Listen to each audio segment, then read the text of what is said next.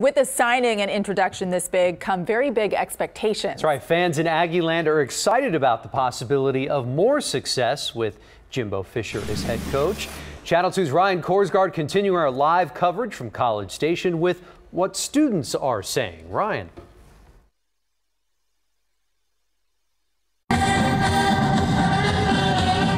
The Howdy Bus circles Texas A&M University, playing the fight song and broadcasting the news. Jimbo Fisher is the new head football coach.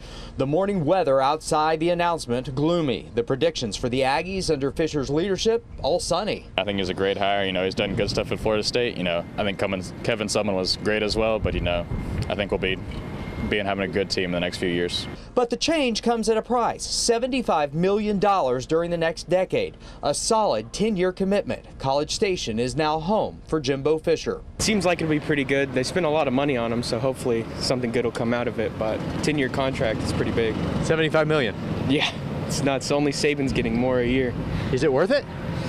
We'll see, I guess, The digital signs around Kyle Field welcomed Fisher to Aggieland, but the expectations are solid. Win games, win the SEC, win a national championship. I'm excited. Why? I think it'll bring a new leaf on college football, so I think we'll have a really strong season.